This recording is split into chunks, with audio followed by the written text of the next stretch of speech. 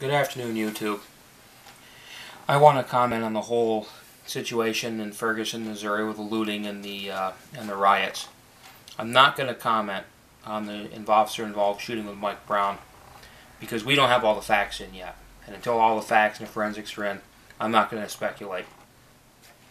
I am going to comment, though, on the looting and the rioting itself. I just want to know from the likes of Al Sharpton and the other thug and gangbanger wannabes out there looting Ferguson, what did the owners of those stores do? Did they serve the police coffee at the convenience store that was looted and burned to the ground? Did the police department buy tires at the tire store that was stripped of everything but the walls and the carpet? Did the liquor store owner sell a bottle of alcohol to an off-duty cop after his shift? What?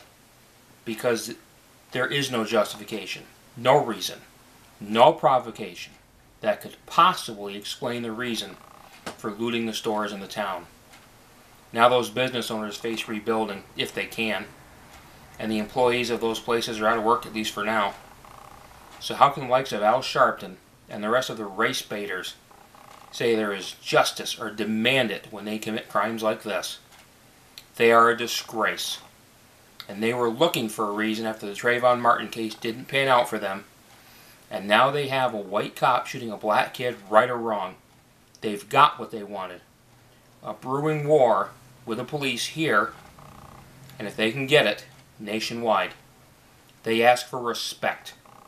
Respect is earned and not given. And none of them will get respect when we see looting and burning at the slightest opportunity.